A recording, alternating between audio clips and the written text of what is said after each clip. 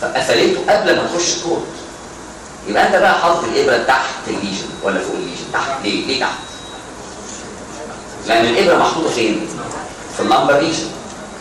طب وهي محطوطه في اللامبر ريجن، الابره محطوطه في اللامبر ريجن، بس هي محطوطه في اللامبر ريجن، الليجن فين؟ سيرفايكال ثوراسيك.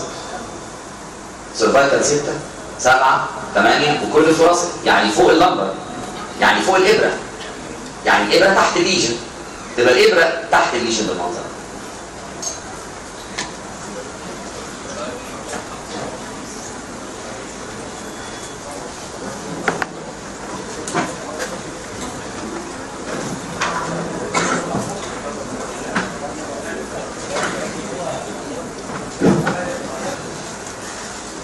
قيس البريشر تلاقي ايه؟ كده اسمه markedly decreased pressure. ناقص. ليه؟ لانه مفيش سي اس اف بينزل اصلا، لان اصلا المفروض هو جاي من تحت ولا جاي من فوق؟ ده جاي من فوق. طب انت قفلت الليجن، قفلت، يبقى مفيش حاجه تنزل. اذا مفيش حاجه نزلت وانت حاطط الابره تحت الليجن يبقى مفيش حاجه تحت، يبقى البريشر يقل جدا. اسمها markedly decreased pressure كده بالمنظر. انا معلم عليه واقول markedly decreased pressure، لان زي ما انت شايف قافله خالص. قافله ايه؟ ليجن سوري، قافله السبيس، سب اركويد سبيس. نيجي بقى نعمل ليجن من جوه البطن. انتراميدال، انا غيرت عنوان السلايد. انتراميدال دي هتكون عملت بارابليجيا لانها بوظت البيراميدال. كويس بالمنظر ده، بس هي جايه من جوه لبره. لما تيجي من جوه لبره وبعدين تبتدي تخرج بقى تدوس على السب اركويد سبيس، مش هتقفله بنفس القوه اللي اتقفل بيها فين؟ ليه؟ لان الاكسترنال ده جاي منين؟ من بره. فلو عامل لك مودريتي او مينيمال انكريس بريشر، هي نقص بس ما ينقصش قوي. يعني السبيس هنا بقى ضيق، الليجن جاي من جوه لبره ضيق بس مش ضيق قوي. يعني ليه اتقفل من بره؟ لان الليجن جاي من بره اللي فات، بس هي جايه من جوه هنا فضيقه شويه. اقول عليه مودريتي انكريس بريشر. فرق. طب انا يعني هحط ابره في ظهر العيان عشان اقول مارك ومودريت والكلام الفاضي ده؟ الانفستيجيشن مش مهمه خالص، لان احنا عندنا ام ار اي اهم انفستيجيشن.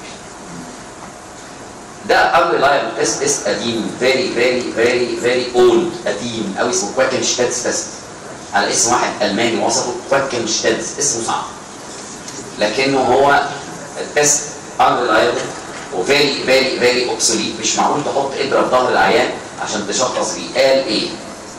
اقول لك لان في ناس بيسالوا فيه، ده obsolete ما بيتعملش. قال ان انت تيجي كده، اتفقنا انه ده الكورد، ده الكورد اهو، والابيض ده السب اركنويد سبيس فيه سي اس اف، ودي ابره محطوطه هنا غلط، هي المفروض تتحط تحت، انا راسمها غلط تحت الكورد. وبعدين دول اللي هم اركنويد قلنا في لايت داخلي، وده انترنال جاجولار فين. فنورمالي لما تحط ايدك، اللون الاسود ده صوابعك، هتحط ايدك ان على تقفل الانترنال جاجولار فين يمين وتقفل الانترنال جاجولار فين شمال. حد يعترض يقول ما نقدرش نعمل كده، انت ما تقدرش تحط ايدك على الناحيتين بايلات، ده في كاروتيد. الكلام ده في كاروتيد. ما ينفعش تدوس على الكاروتيد يمين وتدوس على الكاروتيد شمال، ينفع؟ ما ينفعش. ليه؟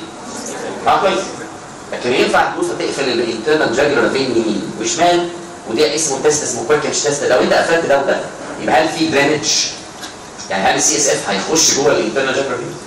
نو. يعني معنى كده ان هو طالع كده يلاقي هنا في اوبستراكشن انسداد يمين واوبستراكشن شمال. تقوم تلاقي الضغط ايه؟ زاد. انت حاطط ابره هنا، خلي بالك بقى انت دايس بايدك، والسي اس اف مش بيبقى دريند، فالضغط يزيد لان انت قفلت الانترنال جاجولار. شيل ايدك، الدرينج يحصل، يبقى السي اس اف يعدي. ولما يحصل درينج للسي اس اف، البريشر اللي كان زايد هيقل، لما يحصل رابيد ريدكشن للنورمال بريشر تاني. ملهاش قيمه. هقول لك بس زاد وبعدين قل. طب وبعدين قل، طب لو انت جيت رسمت الكيرف بتاعه يطلع كده زاد وبعدين قل، يعني رابيد رايز رابيد فول. ده نورمال في الانسان الطبيعي. يعني هات واحد طبيعي وحط ابره في ظهره وحط ايدك على الانترنال جاجولار فين يمين وشمال، تلاقي الضغط زاد، شيل ايدك تلاقي الضغط قل. ماشي. طب ولو كان اكسترا ميدالي تبقى الليجن جاي من بره لجوه، مالكش دعوه بكده. الليجن جاي من بره الجول، يبقى التست هيطلع هيحصل ايه في تغيرات الضغط اللي قلناها من شويه. طبعا ليه؟ complete obstruction of the sub، قفل خالص السب arachnoid space. هو سي اس اف جاي منين؟ من فوق. هل هنا في حاجه؟ هل هنا في ضغط؟ لا. فيطلع الكيرف، حط صوابعك نو رايز للبريشر. ليه نو رايز للبريشر؟ كان يبقى في رايز للبريشر والضغط يعني، طب كنت انت حاطط الابره فين؟ فوق الليجن. لا محطوطه تحت، لازم تكون محطوطه تحت. ليه محطوطه؟ لان احنا بنحطها في اللمبر تحت ال1، والليجن لازم تكون سيرفايكال او ثوراسيك، فانت حاططها تحتها. تحتها مفيش اسم لان هو جاي من فوق. لو انت حاطط الابره فوق الليجن كان يبقى الضغط ايه؟ يزيد، which is not the case. فيبقى على طول نو رايز. وطبعا لو شلت ايدك يبقى نو فول، يطلع المنظر كده. نو رايز نو فول ولا حاجه. كومبليت اوبستراكشن في السب arachnoid space. مفيش اي فرق خالص. تقدر تخمن الناقصه اسمها كومبليت دايناميك بلوك. تقدر تخمن دي انتراميدالري انكمبليت بلوك يعني جاي منين؟ من جوه، فالسبيس ضيق لكن مش مقفول. تقدر تخمن الكيرف هيطلع. خلي بالك السبيس ضيق والسي اس اف جاي منين؟ من فوق، والسبيس ضيق وانت حاطط الابره تحت الدي هنا، وانت حاطط ابره تحته، يطلع ايه؟ هيطلع سلو وليس رايز، وتشيل ايدك سلو اند بيسر فول تو نورمال، يعني يطلع كده. ليه بقى؟ ليه طالع؟ ليه بالراحه؟ ليه مش زي نورمال؟ يعني سبيس ضيق في انسداد، فالضغط ما بيعلاش بسرعه زي اللي فات زي النورمال. فيطلع المنظر ده. فلو قارنت الثلاثه اسمها بارشال دايناميك بلوك، يطلع كده. الاسود الاحمر ده نورمال، الاسود ده اكسترا ميدالري بارابليجيا، والموف ده انترا ميدالري بارابليجيا. ده الفرق بينهم. ده تيست ملوش قيمه خالص لان احنا عندنا ام ار اي، لكن قولوا لو اتسالت عليه. يبقى احنا لو جينا ليه نورمال كده؟ لان الطريق مفتوح. ليه الاسود كده؟ لان الطريق قفل خالص. وليه الموف كده؟ لان الطريق بقى نص نص، يعني ايه؟ ضيق بس لكن مفتوح. فده انترا ميدالري. طب ليه في الانترا ميدالري الطريق ضيق؟ ليه ما اتقفلش خالص؟ يعني ليه جنب جوه والسبيس بره في الكور؟ وليه في الاكسترا ميدالري اتقفل خالص؟ من جاي من بره لجوه، فعشان توصل للكور لازم تكون قفلت سب arachnoid سبيس تماما. طيب ده اوبسوليت ملوش قيمه خالص. اللي جاي برضه بيسالوا عليه بتوع النيورولوجيكال سبيشال، لكن مش مهم. بس نعرف نورمال سي اس اف كونتنتس البروتينز من 20 ل 40 ملي جرام بير مانث. لازم تحفظ الكونتنتس دي لان بينزل عليها سؤال سي اس اف ريبورت. السيلز من 0 ل 5 في الهاي باور فيد مينلي ليفوسايتس، كلورايدز كده، شوجر كده، يبقى دي نورمال كونتنتس بتاعت السي اس اف. وخدنا الضغط بتاعه من 120 ل 140 ملم ميه. بروتين، سيلز، كلورايد، شوجر. دايما نقول ان في بروتينات وفي سيلز. في مرض قبل كده زود البروتين اكتر من ما زود السيلز، جامبري سندروم. في مرض زود السيلز اكتر اللي هو مالتيبل سكليروزس. دلوقتي هتلاقي العكس كده بالمنظر ده. الاكسترا ميدالري كومبريشن الاكسترا ميدالري كومبريشن هتلاقي مارك انكريز ان ذا بروتينز. اللي وصف الكلام ده اتسمى على اسم فراينز سيندروم. فراين ده قال الاتي ان هتلاقي حاجه اسمها مارك انكريز ان ذا بروتينز، يعني البروتينات بتزيد. ازاي؟ هقول لك ان شاء الله. فراين سيندروم في الاكسترا ميدالري كومبريشن هتلاقي اسم البروتين زاد. ليه؟ هقول. وفي سايتو البومينس ديسوسيشن لصالح البروتينات. يعني ايه؟ انا حللت السي اس اف تلاقي البروتينات زادت اكتر من زياده السيلز، زيها زي الجامبري سيندروم. وهتلاقي زانثوكروميا، يعني لون السي اس اف اصفر بدل ما كان كلرلس، كان المفروض لون الميه هيبقى لون اصفر. ليه لونه اصفر؟ هاي كونتنت اوف بروتين. البروتين لما تزيد الكونتنت بتاعه تلاقيه بين قوسين سترو كلر، لون القش بيبقى لونه اصفر. يعني نسبه البروتين بيدي صبغه كده لما يزيد نسبته يصفر شويه لون الميه النورمال. لما تحط بروتينات كتير في ميه ممكن لونها يبقى مصفر شويه، فده بيتسمى يلوش ديسكلريشن او سترو كلر فلويد، لون القش اصفر. الزانثوكروميا دي يعني يلوش ديسكلريشن تقول عليها بين قوسين هاي بروتين كونتنت. يبقى كل اللعب هنا على البروتينات. كمان بيحصل سبونتينيوس كواجوليشن، يعني لو سبت السي اس اف في الانبوبه يعمل جلطه. هاي كونتنت اوف فايبرين اند فايبرينوجين. طب والفايبرين والفايبرينوجين دول ايه؟ بروتينات. هاي كونتنت اوف فايبرين اند فايبرينوجين. في حد عندنا في القصر عين سبيشال نيورولوجي يسالك هو بيجلط ايه؟ تقول له نسبه عاليه من الفايبرين والفايبرينوجين كبروتين. يعني معنى كده ده بروتين فبيجلط، وده بروتين وده بروتين. ليه؟ طب الاولاني بروتين اي طبعا نسبته زادت عن نسبه السيلز. طب والثلاثه دول بروتينات اللي وصف الكلام ده فراين فقال مارك انكريز ان ذا بروتين. متفسره جدا مفهومه جدا. ازاي؟ انا هقول لك الجمله كده مارك انكريز. البروتين اللي زاد ده عمل حاجه اسمها سايكل البيومينس ديسوسيشن، يعني زاد اكتر من الست. والبروتين اللي زاد ده خلى اللون اصفر، والبروتين اللي زاد ده فيه فايبرين وفايبرينوجين عمل جلطه. طب زاد ايه البروتين؟ في الاكسترا ميدالري، في الاكسترا مش في الانترا. الكلام ده في الاكسترا مش في الانترا ميدالري بارابليجيا. زاد ليه؟ دي جيت من بره لجوه. هي العلامه الخضراء دي اللي هي الاكسترا ميدالري بارابليجيا، الاكسترا ميدالري كومبريشن. تعال نكبرها شويه، كبرناها كده، كبرنا عشان تبان اكتر. طب لما كبرناها ظهر حاجات ما كانتش باينه في السلايد اللي فاتت دي، ما كانش باين فيها. ده ظهر اللي هو احمر. ايه ده؟ بلاد فيسلز. موجود بلاد فيسلز في اللينجيز، في بلاد فيسلز ظهر ما كانتش واضحه. طب هو يعني عايز اكبرها اكتر عشان اوصل عايز اوصل له، كبرتها اكتر مش يوم يحصل كده. دي ليجن انتقال. انت عملت ايه؟ انت لما قفلت كده، لما دي ليجن اللي هي اكسترا ميدالري، ده مين الاحمر ده؟ بلاد فيسل. فالليجن دي قفلت البلاد فيسل. تحت البلاد، تحت القفله الضغط هنا زاد. لما الضغط هنا زاد، في هنا حاجه اسمها اندوثيليال بورز، خروم. وعندنا الاخضر ده بروتينات والاسود ده سيلز. فالاخضر ده طالما الضغط زاد يبتدي البروتين يعزل من هنا للسي اس اف، لكن السيلز ما تقدرش تعزل. ليه؟ لان حجم السيلز اكبر من حجم الخروم. اللي بيحصل هنا ان بسبب الليجن جايه من بره لجوه قفلت اللون الاحمر ده. الاحمر ده بلاد فيسل سدته، زاد الضغط انترافاسكولارلي، increased in the vascular pressure. لما زاد الضغط في الفيسل ابتدى البروتين اللي حجمه صغير يخرج من الخروم، يوم ينزل ينقط في السي اس اف، لكن السيلز ما ينفعش. يوم يحصل هنا سايتو البيومينس ديسوسيشن، زانثوكروميا. الثلاثه دول تحت عنوان زياده في البروتينز. اللي وصف الكلام ده اسمه فراين سمع. طب انترا ميدالري، انا غيرت السلايد. انترا ميدالري ده ليجن جايه كده، هتجي بتسد البلاد فيسل؟ لا، ما بتسدش البلاد فيسل. فالضغط هنا ما زادش، فاذا الضغط ما زادش مفيش ما يدعو ان البروتين يعزل. يعني في الانترا ميدالري نو فراينز سيندروم.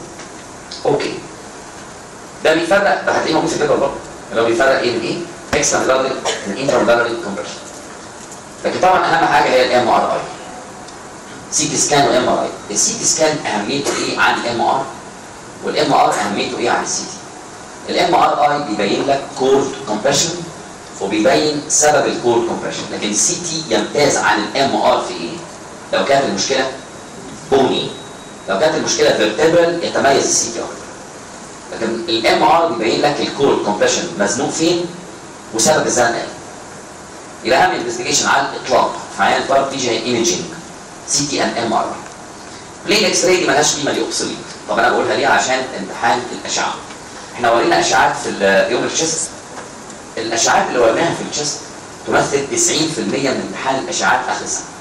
10% لاشعاعات العظم والجي اي تي والبو والايد، الهاند والسكال والجي اي تي والفاسكولار، 10% للباقيين، والكيدني والاندوكراين.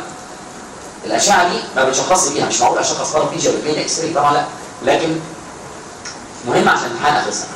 بلين اكس راي اوف ذا سباين، ايه المرسوم ده؟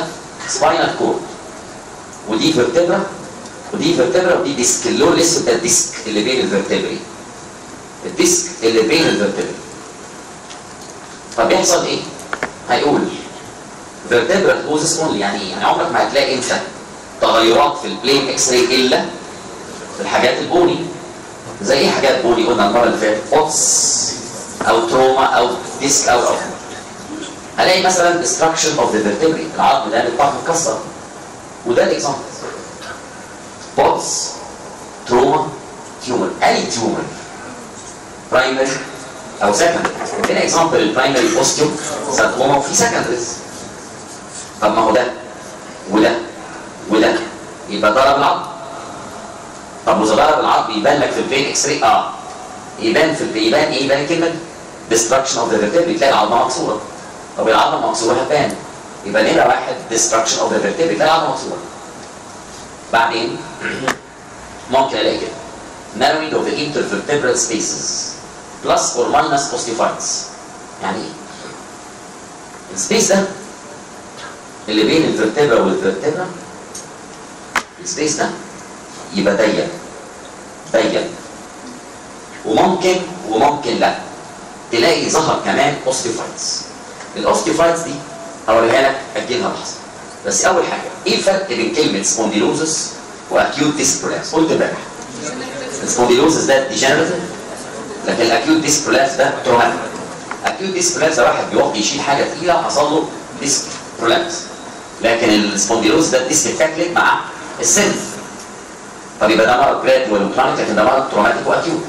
في الحالتين دي ودي هتلاقي السبيس ضيق. طب ضيق ليه؟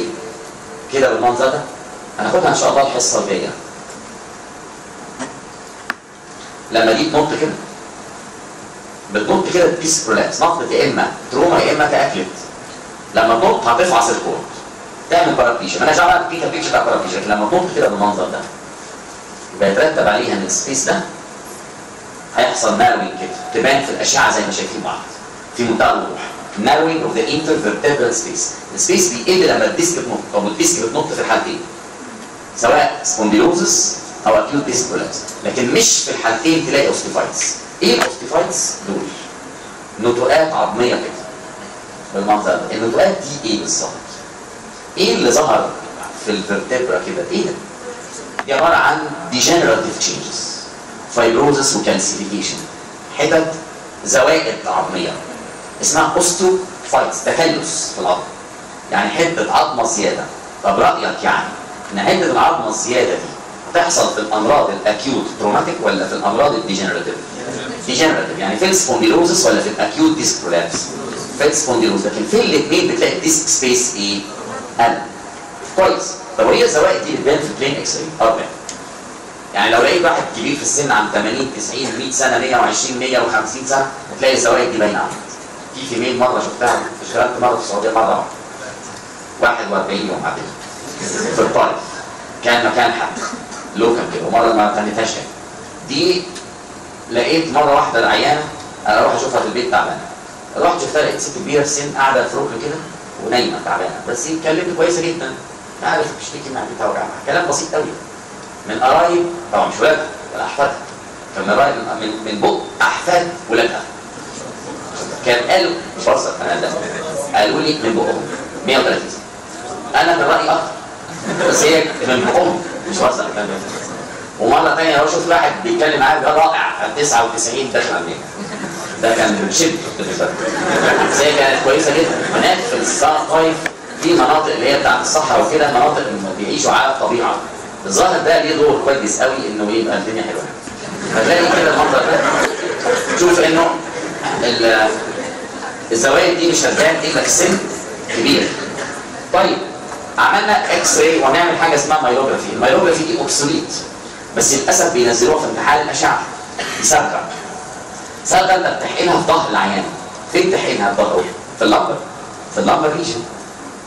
طب اذا حقنتها في اللمبر ريجن يبقى هتمشي مع السي اس اف.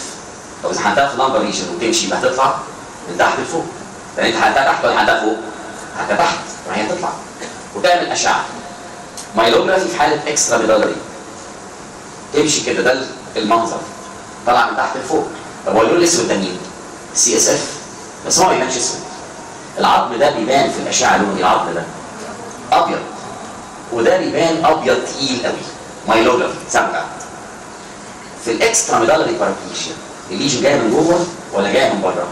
جايه من بره، فبتكون عامله كده فبتقطع الانترابت الفلو، ما بقاش في فلو فاتقفلت، انت داخل من بره لجوه فبيبان ان الفلو اتقفل، يعني اتقطع، يعني حصل انترابشن للبلاد فلو. فالنتيجه النهائيه ان انت لو عملت ايميجنج بعد لما حقنت سابقه تلاقي ان ده مين الابيض الاسود اللي هو بيبان في الاشعه ده مين ده؟ دي سابقه مايلوجرافي، تلاقيها اتقطعت، بس بتحاول تكمل كده فيها شويه نقط تنقط، يعني نقطه كده يمين ونقطه شمال في محاوله انها تكمل وهي ما بتكملش، انت قفلت عليه خالص. ليه؟ هو الليجن دي جايه من بره لجوه، يعني بتعمل اوبستراكشن للسي اس اف فلو. كومبليت اوبستراكشن للسي اس اف ولا انكمبليت؟ كومبليت اوبستراكشن للسي اس اف. فيبقى المنظر ده بيوصفوه في الاشعه انه حاجه اسمها، ده اللي انت هتشوفه في الاخر، كومبليت بلوك شورت تيلز. انت طبعا انت ما بتشوفش الليجن دي في المايلوجرافي، الليجن دي مش بتشوفها، انت بتشوف الاثر بتاعها. الاثر بتاعها اللي هو ده الاثر بتاعها، لكن ما بتشوفهاش هي. فبيبان حاجه اسمها شورت تيلز. النقطتين اللي هم بيسموهم شورت تيلز دول ليه؟ لان محاوله للصبغه انها تكمل الطريق ما بتقدرش، فتبقى عامله سادل شيب. سادل دي اللي هو ايه السادل ده؟ كويس كده زي الحصان، هي شبهها بالظبط. فبتبان سادل شيب كده، اكسترا ميدالري بارابليجيا. مش معقول انا اعتمد في التشخيص على الاشعه دي خالص، دي اوبسوليت جدا، بس للاسف بينزلوها في امتحان الاشعه. الانترا ميدالري قصه ثانيه، شكل ثاني خالص. الانترا ميدالري بارابليجيا يبقى ليجي جايه من جوه لبره ولا من بره لجوه؟ من جوه لبره كده بالمنظر، فما بتسدش خالص. ليه الصبغه كملت لفوق؟ لان السبيس ما اتقفلش خالص بس ضيق، فبيكمل لك لفوق. انت ما بتشوفش الليجن دي، نتيجه نهائيه انت بتشوفها، فبتتسمى فيوزيفورم شيب. يعني ايه فيوزيفورم؟ يعني increased width of the chord. يعني الكورد انت وسعته بيبان انه بقى واسع ولونج تيل. ليه لونج تيلز؟ لان اتسمح ليها انها تعدي. ليه اتسمح ليها تعدي؟ لان السبيس ما اتقفلش خالص، فبيبان فيوزيفورم شيب بالمنظر ده. هيبان في الاشعه بس مش معقول اعتمد على ده في التشخيص. الحاجه الوحيده المهمه هنا هي سي تي سكان وام ار. الجدول ده بقى في الاخر يكون كمل باللي قلناه النهارده في الانفستيجيشن اللي فرق انترا ميدالري والاكسترا ميدالري بارابليجيا. التريتمنت مفيش تريتمنت غير نمره واحد جنرال كير. هو الكير ده زي عيان الهيموفليجيا بالظبط بالظبط بالظبط، من غير سوالوينج وبريدنج. لان هنا في 4 نقط، هناك كان في 6 نقط. شلنا السوالوينج والبريدنج لان عيننا ما عندوش غيبوبه. هناك كان في غيبوبه ممكن في الهيموفليجيا، فكنا حاطين كير للسوالوينج وكير للبريدنج. هنا مفيش، كل مشكلته انه رجليه مشلوله. سيمتوماتيك تريتمنت فيتامينز وكلام فاضي وفيزيوثيرابي. الفيزيوثيرابي ليها دور على فكره. لما تبدا دكتور علاج الطبيعي يحول العيان من ايه لايه؟ من درجه شلل لدرجه ضعف، او من درجه ضعف لدرجه ضعف احسن. خلاص. وزي التريتمنت اوف ذا كوز اكزامبل ده انتي كيبركلوز دراجز فور بوتس ديزيز مثلا، ممكن تقول كده انتي كيبركلوز دراجز فور بوتس ديزيز. اوكي كده. لما يجي يقول له سي تي سكان اور ام ار، وقول له سي تي اهميتها الحاجات البوني، والام ار اي بيبين السايت اوف ذا ليجن وبيبين الكوز اوف ذا ليجن. نروح على سبيشال فورمز اوف